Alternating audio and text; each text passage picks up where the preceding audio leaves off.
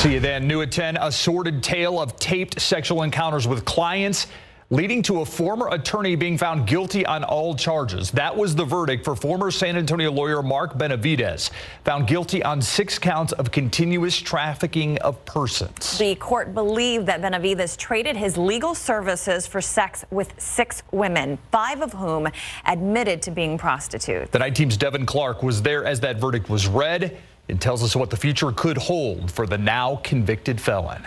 Has the jury reached a unanimous verdict on all counts? It took about 3.5 hours for jurors to reach a unanimous decision this evening. We, the jury, find the defendant Mark Benavides guilty of the judge read the guilty verdicts for all 6 counts of continuous trafficking of persons, and then each juror was polled and confirmed their verdict.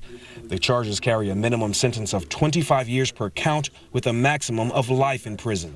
During the trial, the prosecution presented evidence that Benavides accepted sex in exchange for his legal services and kept hundreds of DVD recordings of those encounters.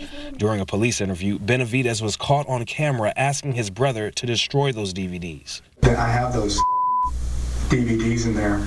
Well, you know what I'm talking about, right? Those DVDs I told you to destroy whenever they come. When the court was adjourned, the lead prosecutor on the case told us she never had a doubt in her mind that Benavides committed the felonies. Of course, we feel like this is a just verdict, and we're happy with the verdict, and right now we just need to focus on preparing for the punishment phase. A phase which includes more testimony from witnesses. After the verdict, the defense asked that Benavides be allowed to go home on house arrest, but the judge ordered he be taken into custody. Tomorrow morning at 8:30, the jury will be returning here for the punishment phase of the trial. In Wilson County, Devin Clark, KSAT 12 News.